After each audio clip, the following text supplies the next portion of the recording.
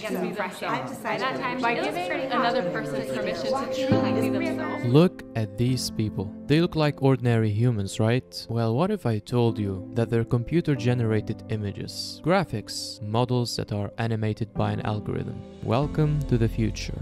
They weren't kidding when they said Neon is an artificial human. These Neon promo videos were hidden in the source code of the official Neon website. Huge shout out to MTXJ aka Go431 who shared the original Reddit post by Sineska. You guys are legends. So first look at this guy. He's the same person in one of the early Neon teasers. I'm honestly finding it difficult to believe he's a computer generated character. Look at the details in his hair, skin and clothes. Okay, maybe the videos are generated, but these pictures and the people upon whom the characters are based, or at least some of them, are real. Cause listen to the Star News reporter. Membership and some personal training.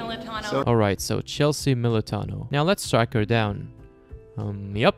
That's the same lady, and this is also her real voice. But I don't think these videos are just people being filmed by cameras. That wouldn't make any sense, cause what would this have to do with artificial humans, right? What makes more sense is they took actors like Chelsea, filmed them and scanned their faces and expressions and movements, recorded their voices and fed them into Neon. And then Neon was able to generate these videos, and if it's really that smart, then it should be able to generate more videos like these in real time, based on new info fed into the algorithm that can possibly be obtained based on your interaction with it, if we're talking future personal assistants. To further support my opinion, let's go back and reflect on some of the teasers and you'll see how everything starts to make sense now. Pranav Mistry, the CEO of Star Labs and inventor of Neon. He retweeted Shekhar Kapoor, a film director, who said, "Finally artificial intelligence that will make you wonder which one of you is real," which means they both believe the end result looks very realistic and convincing. Pranav quotes Descartes, "I think, therefore I am," which hints that Neon could be smart enough to act like a human. E for emotions, and if computer-generated characters can exhibit this much emotion now, then well freaking done. And then they said Core R3, which is reality, real-time, and responsive. Core R3 could be the software engine that will generate the graphics and artificial intelligence for Neon. And guess what? It was recorded 2 days ago at the USPTO, which is the United States Patent and Trademark Office. So Core R3 is downloadable software for creating, viewing, editing, and developing computer-generated realistic-looking virtual characters / modeled humans of human beings for use in movies, television, etc. You see where this is going? Also, we have the description of the trademark Neon, and it includes keywords like augmented reality video production, custom computer-generated images or graphics, animations, simulations, and models. Now, to put things into perspective, I want to show you the difference between graphics based on motion capture and graphics based on artificial intelligence. This is Siren. She's an artificial human rendered by Unreal Engine 4, but her emotions are based on an actress that's controlling her in real time, which is why she looks full of life. Here is another example of motion capture based graphics. The expressions are realistic. Now here's a motion captured scene in a video game. The problem is they can't do this for all scenes in the game because they can't film actors for hundreds of pages of dialogue. So instead they just record the voiceover and use AI to generate the emotions. Now here's the next scene, but this time the emotions are AI based. Notice how it doesn't feel so alive anymore. How certain emotions look artificial and how it sometimes feels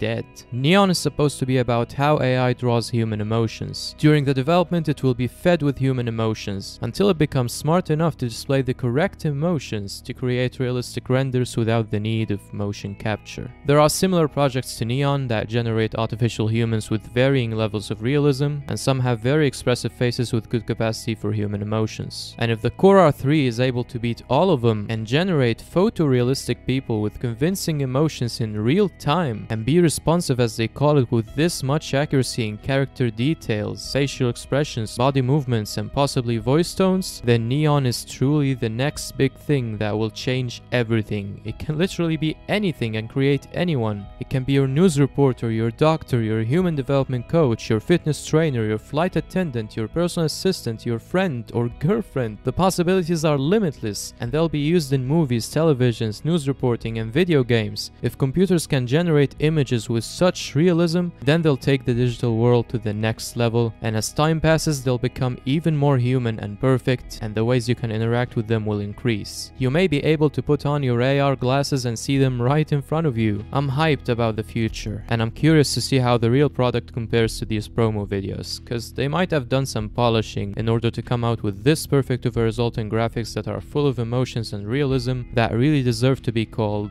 artificial humans. We will learn more in CES, only 3 days left, and I'll keep you updated, so consider subscribing with notifications on. Leave a like if you enjoyed the video and tell me your thoughts in the comments. I will also leave you the links to the Neon promo videos in the description so you can watch them for yourself and tell me if you find something interesting. So thank you so much for watching, and I'll see you next time.